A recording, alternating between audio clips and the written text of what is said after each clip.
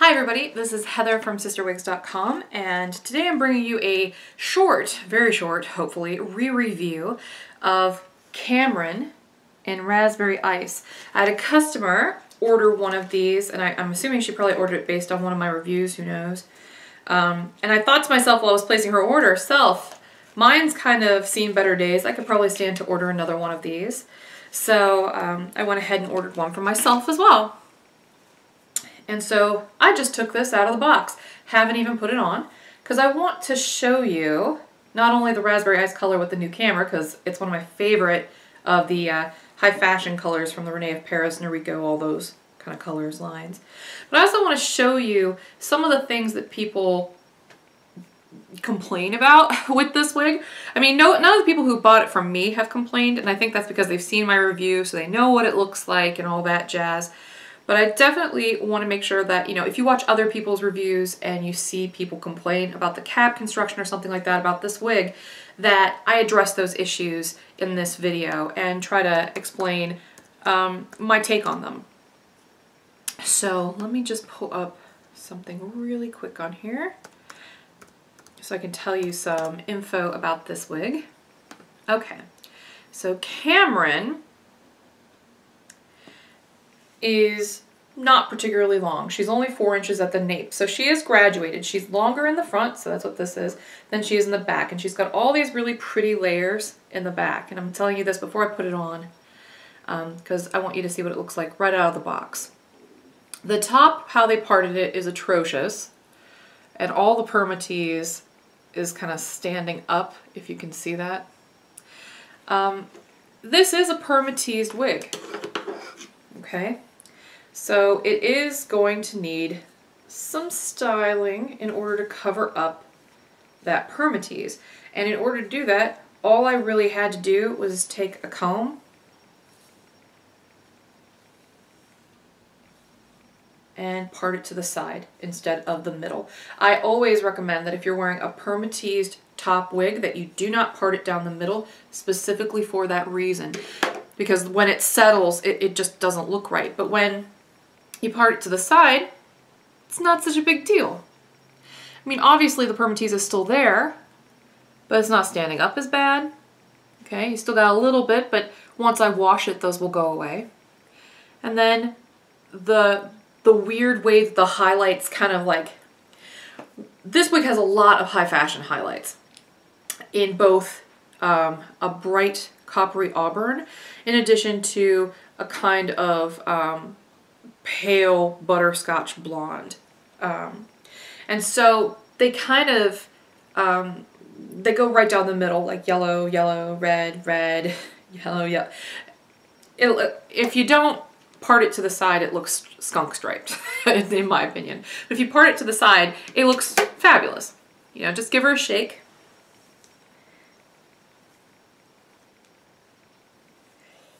And put her on. Now this cap is going to be tight when you first put it on, but then after you wear it for a little while, it'll stretch out and it will become very, very comfortable. My Cameron that I basically wore until the wheels fell off of it is exceptionally comfortable, which is why I wanted to get another one. I don't mind permatease. I don't mind it at all. It doesn't really bother me, and I still get that thing when I tell people when I wear this wig out in public, or at least its predecessor before I re-upped. When I tell them that I have a wig on, they don't believe me. I've had professional photos taken with a Cameron on, and I've had headshots taken for my academic portfolio with a Cameron on. Nobody can tell. Unless you're talking to another wig wearer. Now, as the wig starts to age, that permatease is going to start to fail, which means that all this luscious volume in the Cameron is going to start to depuff. And when that happens, certain parts of the permatease top are going to become more exposed than they were previously because nothing's there to really prop them up. And that's really when you know you need to re-up. So let me state unequivocally the foremost thing you need to remember about Rene of Paris and Noriko wigs. And that is that they are high fashion wigs, okay?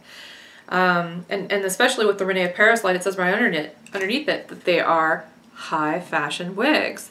Let me see if it says it on here. Well, it just says world leader in wig fashion, but high fashion is a euphemism. It is not like a glowing recommendation.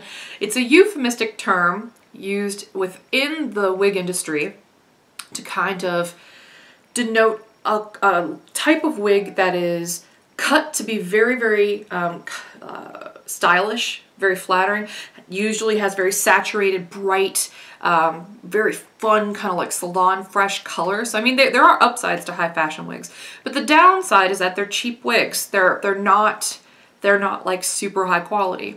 And that's one of the reasons why I push John Rene so much, because yeah, they have a high fashion line. Their Illusions line is arguably a high fashion line.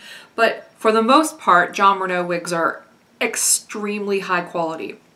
And same thing with Rene of Paris. Their Amour line is extremely high quality. They've got the smoothest monofilament in the Amour wigs that I've ever experienced. I just wish that the wigs, that they'd start making like a large cap, and I know that some of you just said amen. So, but you know, Cameron is very cute. The style is very, very cute, and you know, thank goodness for this white background. I'm gonna zoom in a little bit and lift this up. Now, I don't think that that's problematic permatease. Sincerely. At all. Like I'm not seeing crazy flyaways. I mean, maybe if there was one, just like maybe one sticking up, you could just kind of, oh here, let me zoom back out so you can look at the wig and not my mug. You know, you could just take some embroidery shears and go deet, deet, deet, and take care of those. Just be careful and take your time and make sure that you don't snip any of the hair up here at the top. But other than that, I love this wig. I love the style. I think it's very, very flattering. You know, it's one of those highly layered sort of shaggy bobs. And I think on people with round faces, you know, it looks beautiful. And it's stacked in the back, and it has these really pretty layers on the top. There you go. And this color is brown. It's a brown, like a medium brown, and then it just has these really beautiful highlights. And I even dig the bang on Cameron. I mean, look how that's sitting there. Usually I hate bangs, but the bang on this one is particularly pretty. So, you know, I just wanted to make this video for all of you who are permatease averse or convinced that you absolutely need a monofilament hand-tied wig in order for it to look realistic. You don't. You really don't. Now, I'm not trying to persuade people who like monofilament to not stay there, because, you know, I make money off those monofilament wigs. I want you to keep buying them.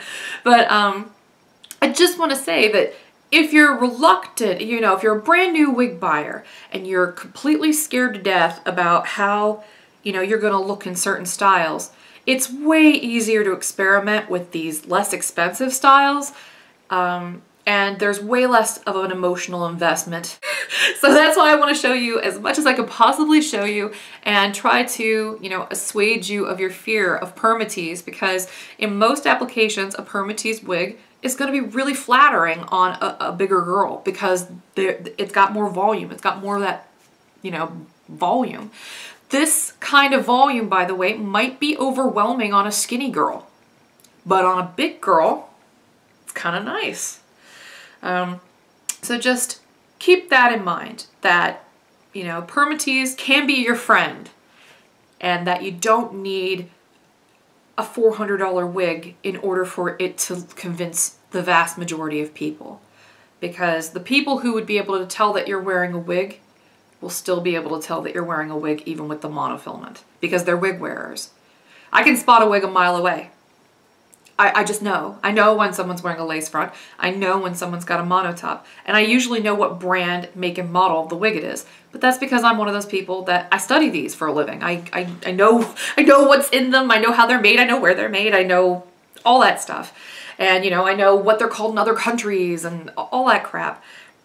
And because of that, you know, I just know. And there are people, hobbyists, who collect these wigs and, you know, for whatever reason, maybe they have blogs online or something like that. But those people also are going to be able to tell. So don't live your life for those people, because those people are probably going to wish you well. And if anything, they're probably going to love chatting you up about wigs and, you know, sharing their love of hair and all their knowledge, because that's what those people live for. And that's what I live for. So, you know, make sure you just try to find a style that works for you, a cap that's comfortable, that you don't feel like you're wearing a hot basket on your head every day, and something that makes you feel like a better version of you.